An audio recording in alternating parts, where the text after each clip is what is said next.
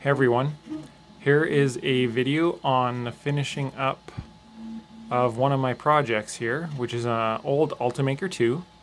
This of course is now running Klipper. I took out the main board and I put in a SKR Mini V2. I also took out the thermistors and I replaced them with just generic Beta 3950 thermistors.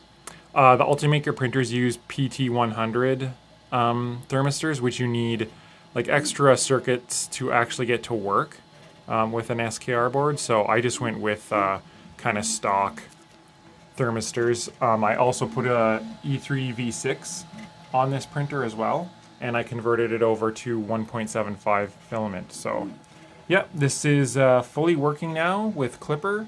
I have a config on this now.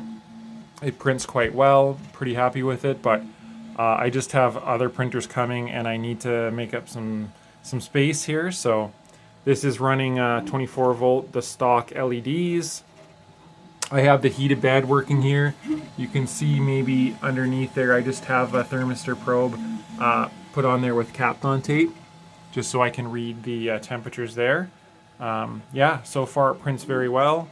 It's a little bit squeaky just due to its age, but another printer wrapped up, and a very good example on how easy it is to convert. Doesn't matter what printer you have.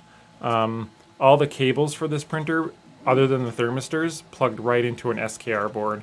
Very, very minor modifications to this. And now I have full web printing, I have full control over the printer, and I can use any slicer I want. Simplify 3D, I can use Super Slicer, Cura, a full custom printer in Cura, so I can control all the temperatures and all that kind of stuff. So, alright everyone, thanks for watching, and like and subscribe please. Thanks.